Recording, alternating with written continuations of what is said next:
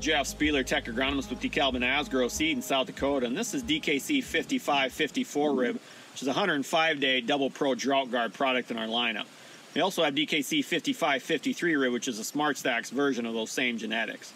Okay, so what this product brings is a lot of consistency in a lot of different categories. Okay, it is a disease shield product, which means it carries a high level of tolerance to some of the diseases we deal with here. You know, gray leaf spot, northern leaf blight, and specifically GOS as well. So very high tolerance to those diseases as well.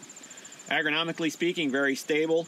It's a moderate to short statured plant, going to have good standability, good green snap ratings, and there again, very good drought stress tolerance with that drought guard package. So there again, very consistent in a lot of different environments. You know, from a soil standpoint, it's going to tolerate many different soil types as well. You know, from the more tighter, poorly drained stuff to the very lighter, more coarse, you know, drought-prone soil. I'm going to do extremely well there. From a population standpoint, really no need to push it overly high from a density standpoint. Keep it at that moderate population. Going to do just fine there. Okay.